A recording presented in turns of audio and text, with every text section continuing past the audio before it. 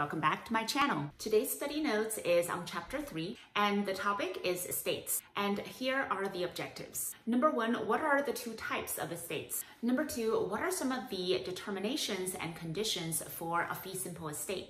Number 3, what is a conventional life estate? And the differences between remainder interests and reversion interests. And number 4, what are the types of leasehold estates? This should be fun, so let's get started.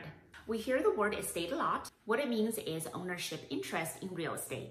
And that includes both owning and leasing the property. But it does not include the interest in an easement or a lien, like a mortgage or property taxes. So it's really quite basic. An estate really is the rights to a property within a title. There are two major types of estates, a freehold or a non-freehold. And a freehold is pretty simple to understand. What it means is perpetuity. And oppositely, a non-freehold is temporary. For example, a lease on rentals would be a non-freehold. Now, within the broad category of freehold estates, there are a few subcategories. The most common one is a fee simple estate.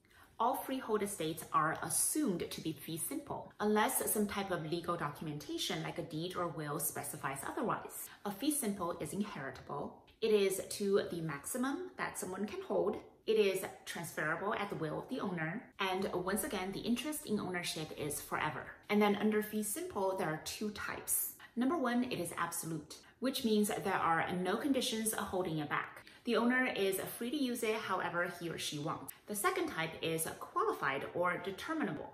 And that means it comes with certain conditions or qualifications. And these qualifications apply to the automatic reversion of the title. The reversion will set the ownership of the estate back to the grantor or the grantor's heirs upon a specified event. If for some reason the fee simple estate is now terminated, all sales, encumbrances, and leases that were placed on the estate that qualified it to become a fee simple estate is now invalid. So poof, it's gone. The qualified fee estate has a few other names, including conditional fee, defeasible fee, and fee simple defeasible estate. Wow, that was a mouthful. The second type of freehold estate is a life estate. And that is a non-inheritable estate. Now, to make an estate a life estate, you have to put it in either a deed or a will. And in turn, the ownership is measured by the lifespan of a particular person. In this case, it's very important to put specific writing in either the deed or the will in order to convey what will happen to the life estate upon its termination. There are two ways to terminate. Number 1 is a reversion. In this case, the title reverts back to the grantor or the grantor's heir. The second one is called a remainder interest. Sometimes it's called an estate in remainder. What that means is that when the life estate terminates, the title will pass to a third party or the remainder man, and the person is usually specified by the grantor. The second major category of estates is a non-freehold. It's also called a less than freehold, leasehold, or chateau-real. Again, mouthful. This type of estate is for a period of time, and it is usually specified by a lease.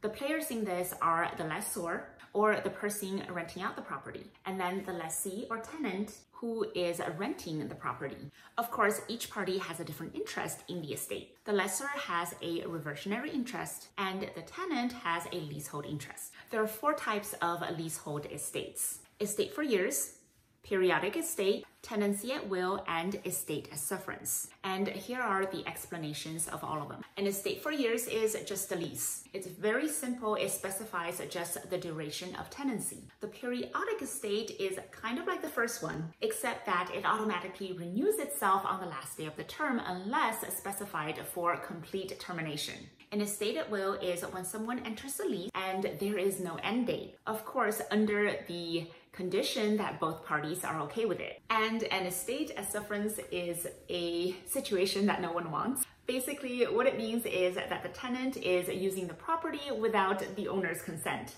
For example, if someone doesn't pay the rent. The very last part of today's chapter is a concept called the sale leaseback. It's a financial term and it's able to convert a freehold estate to a non-freehold. For example, the owner of a real estate can sell the real estate to someone, but then also lease it back from the new owner. In some situations, this is actually very ideal because if the seller needs cash, for example, he or she has a new job and needs to move very soon, and perhaps they need a down payment for a new house. They can now have cash on hand from the sale, but they're still able to have a place to live. And by the way, this is the only way to convert a freehold to a non-freehold. And with that, we are at the end of today's chapter. Let's do a quick review. Estate is ownership interest in real property. The two major categories of estates are freehold and non-freehold. Freehold estate is perpetual, which means it's forever. It's broken down into fee simple and life, with fee simple being the default unless specified otherwise. Fee simple is inheritable. You can use it and will it however you want. Life is non-inheritable, and it is measured by the lifespan of a particular person. A life estate can either revert to the grantor or the grantor's heirs upon its termination, of course, or it is specified to be passed down to a remainder man. Within non-freehold estate, there are 4 categories. Number 1, estate for years, which means it's a lease with a specified amount of time. Number 2, the periodic estate, which means it renews on the last day of the term unless it's terminated by someone. Number 3, an estate at will, which means the tenancy will go on forever unless one of the parties dissolves that tenancy. And number 4, an estate at sufferance, which means you're really in trouble. And basically that means that the tenancy is really not at the owner's consent. And lastly, if you want to convert a freehold to a non-freehold estate, you have to use a financial agreement called sale leaseback. Basically, you can sell your house for cash, so you can use it for whatever you want, and you can lease the property back from the new owner. And that's it for today. The next video will be on chapter 4, and the topic will be about tenancies. See you next time.